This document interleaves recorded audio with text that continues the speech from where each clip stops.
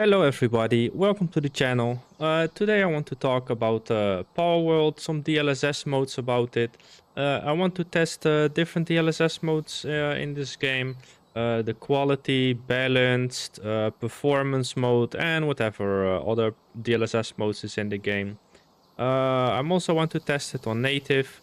So I'm curious about the results because I see some posts on Reddit that people might want to see the difference between different DLSS and the performance on these modes.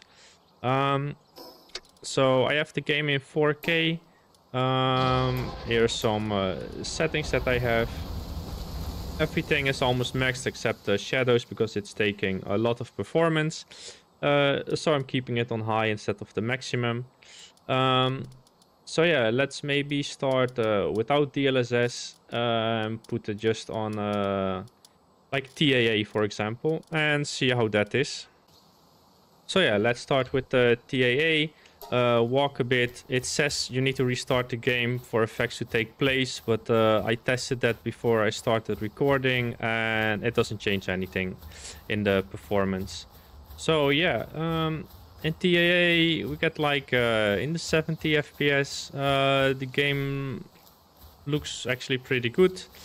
In this game you don't see a lot of the blurriness that TAA will bring. So that's actually quite nice. I will try to walk in this area through the whole video. So we can try to keep it a bit fair with the performance in the other modes. So I would say we got a decent point. High 60s, mid 70s, sometimes high 70s. So let's maybe go to DLSS quality mode and see if there's any difference. So yeah, let's go to graphics and change DLSS to quality mode, for example. Anti-aliasing doesn't work because it goes now to the DLSS mode.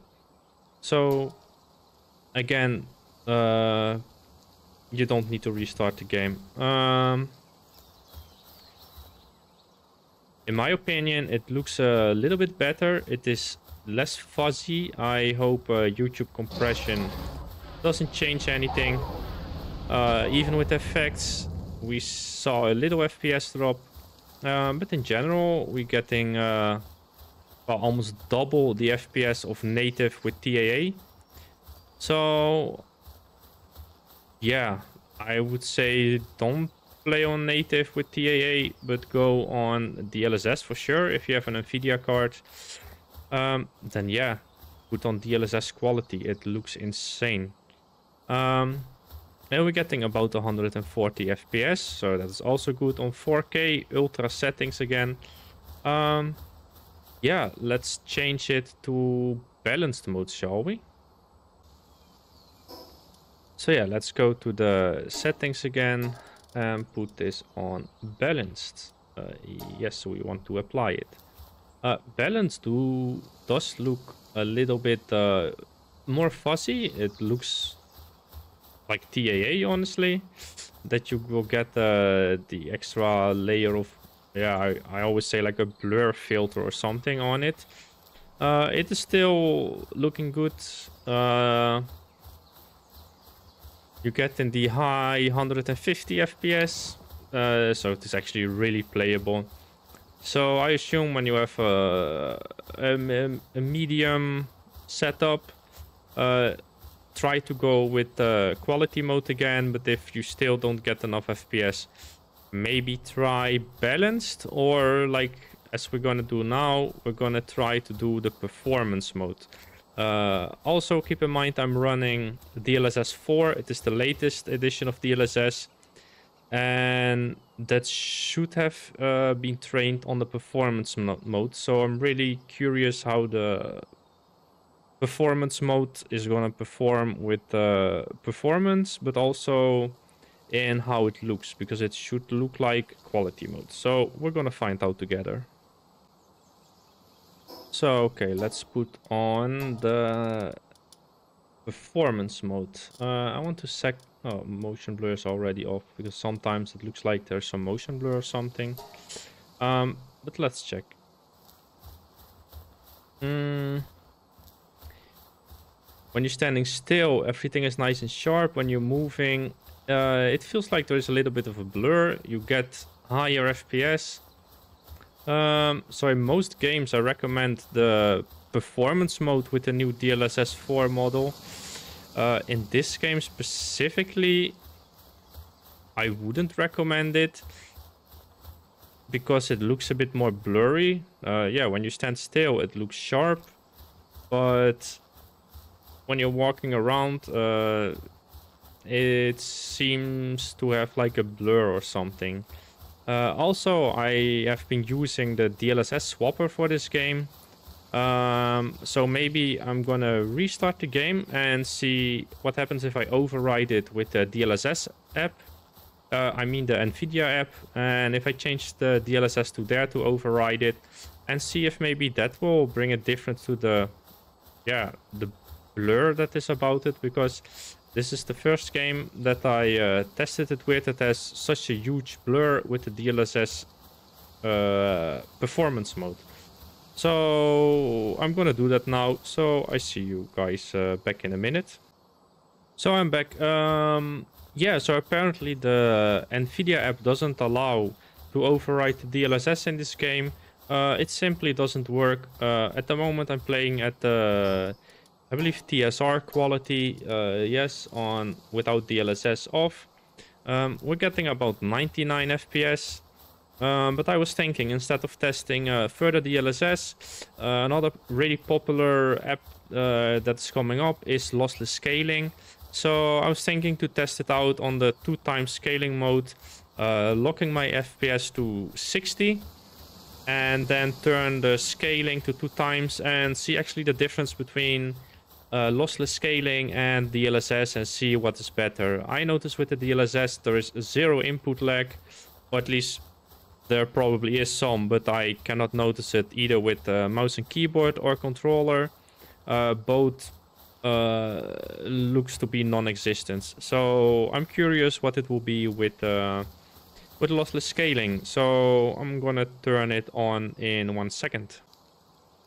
So I see that the lossless scaling does not show the FPS overlay on OBS. There is probably a way to do it. I just didn't figure it out yet. Maybe in the next video. So now I have it locked to 60 FPS and it is stable to 120. I have lossless scaling times 2. So it is 120, really stable. And it looks really good actually. I don't find any difference with native, honestly. In my opinion, it looks even better than DLSS in this game. In most cases, it doesn't, because I tested it in quite a few other games and I saw that lossless scaling doesn't work that good. In this case, it works amazing. So I'm gonna check what will happen if I put it up to 3x mode. So I have it to 3x now, and I can clearly see around the head some artifacting. I do have stable FPS though. It doesn't feel like stable FPS. Yeah, I don't like the 3x frame gen in this game specifically. I'm gonna switch it back to 2x and see if there is any difference, because this, when turning, it doesn't feel smooth, it doesn't look good. So yeah, let's turn it back to 2x mode. So now it is back to 2x and instantly it is just fluent again. In this I didn't see any FPS drops, it is steady. I can see the text of the Jet Dragon defeated the Chillet and inventory full.